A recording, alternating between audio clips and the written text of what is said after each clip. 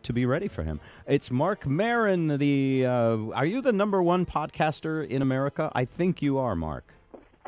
I don't know, in some people's point of view, yeah, I do all right. People see, I think maybe today I am, Bob. Maybe Today you are.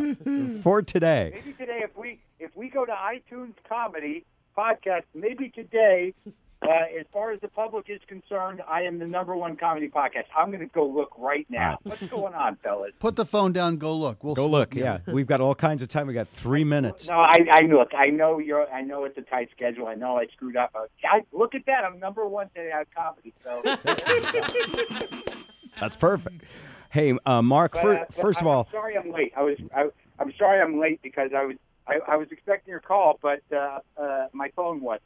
Yes. And, I didn't have the phone on. I was in here. I'm researching a big guest I have to interview today. Who are you interviewing today? Oh, do I got to tell you? I'm going over to Bob Newhart's house. Wow. In about an hour, and, hopefully it'll go well. I don't like to usually say that who I'm interviewing before I do it. All right. Well, who the hell knows what could happen. This is local radio. No one will ever know. Hey, let me say something, Mark, because we actually do have limited time, which is ironic, because the thing I love about your podcasts is that you don't have the limits of regular radio. I will look at a podcast and I will say, wow, he's going to talk to Lewis Black for an hour and 20 minutes. And it'll sometimes take me a couple of days driving around in the car to hear the whole interview.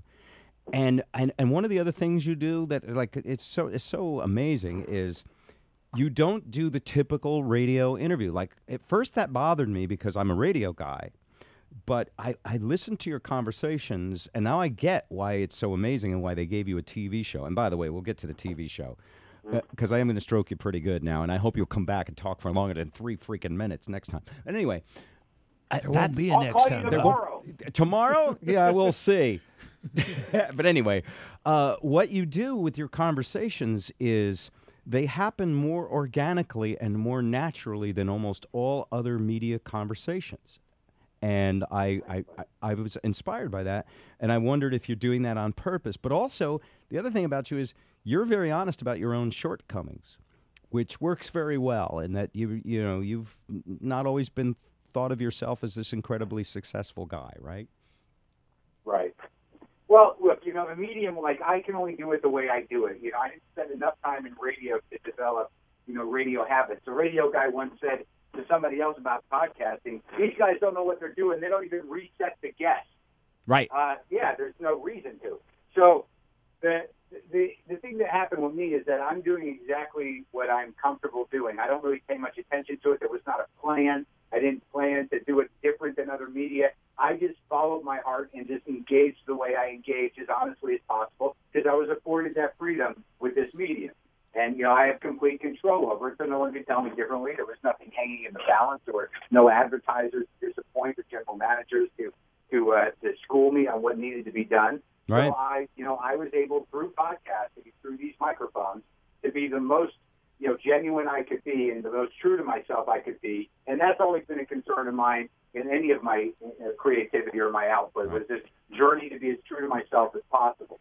And obviously, we all lie to ourselves a little bit, but I try to call myself out on that. And when I'm with guests, I just try, all I'm looking for is to have some sort of emotional engagement with them, an authentic conversational engagement with them. I don't know that they really know that, but I need a lot from my guests. Well, it's pretty amazing. And a lot of your guests, by the way, and it started out, I'm sure you just got your best friends, great comics and people you knew, but now a lot of your guests are honored to sit down with you and enjoy it. And now, by the way, is everything good with Moon still? Are you going out with Moon? No. That fell apart? A while back. Oh. That ended a while back. I had high hopes, and fortunately it didn't get too messy or too ugly. I just couldn't handle the situation. All right, well, we don't have time to get. We're on the radio, so we don't have time to get into that. I do want to say this: your IFC television show, Maron, first season, binge watched it, loved it, did it on a long flight, several long flights. The second season, your episode with Ray Romano. Yeah. That's amazing television. Oh, thanks, Bob. He hasn't gotten to the radio episode yet, Mark. Yeah. Clearly. No, I haven't. I'm feel 2 or bad 3 that I into it. called in late. It's a good one. You're going to like Okay. it. So, Mark, is this the worst microphone you have in your collection? Because this is, it's not a very intimate sound. Are you on a speakerphone? No, I'm on my headset. I feel bad about it. He totally forgot about this call. It's I okay. didn't forget about it. I just didn't have my phone on. I knew I was in my garage, researching Right. Bob Newhart. But I want to say something to you. Sure. Out of all the guys, and I don't hold a lot of grudges, but there are some things that I just won't do because people didn't treat me well. But out of all the radio guys that I worked with over my career, even when I didn't have a career, you guys, you and Spike and Joe and the fellow, everybody over there, we're always really supportive of me and always have me in there. And I really appreciate that. I think you do a great show. And, and I'm sure a lot of people are sad to see you're gone, but it sounds like you're going to be doing something you really want to do. Yeah. Well, I am going to try the whole podcasting thing. I fully expect to fall and fail and not have that many listeners.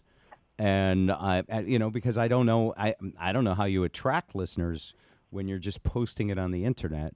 But I have a couple things I want to continue doing. One of them is interviewing and having kinds of discussions you have with smart people. I've always liked finding really smart scientists and brain people. And then the other is supporting music and having musicians on to talk about their craft, followed by a live performance. So there's probably different from what you do, but I have a sort of like when I first got in this business, I watched Johnny Carson to learn a little bit about how to be a host, and now I listen to Marc Maron to go, okay, how do you have a more long form, take time to let something develop, and you don't sit there and worry about ratings, and have it sparkle and become special. Think of it as a first date. A first date? Mm-hmm. Yeah. That's funny you would say that. You know why? Because the interviews we do that are on satellite and are limited to 6 or 7 minutes, I've always called it speed dating. That you have to hit on the person immediately, and you have to try and let them feel you up emotionally.